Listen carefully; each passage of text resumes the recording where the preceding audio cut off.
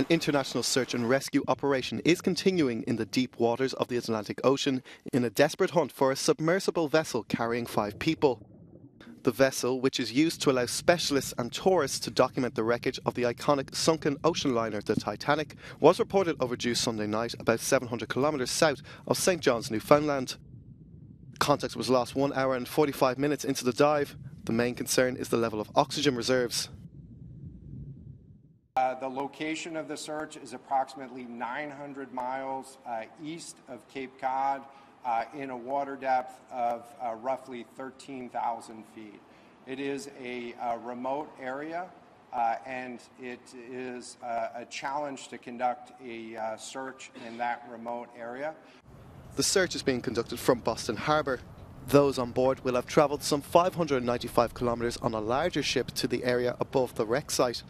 Then do an 8-hour dive to the Titanic on a truck-sized submersible known as Titan. Hamish Harding, a 58-year-old British billionaire businessman and explorer, is reportedly among those on the missing submarine, according to his family.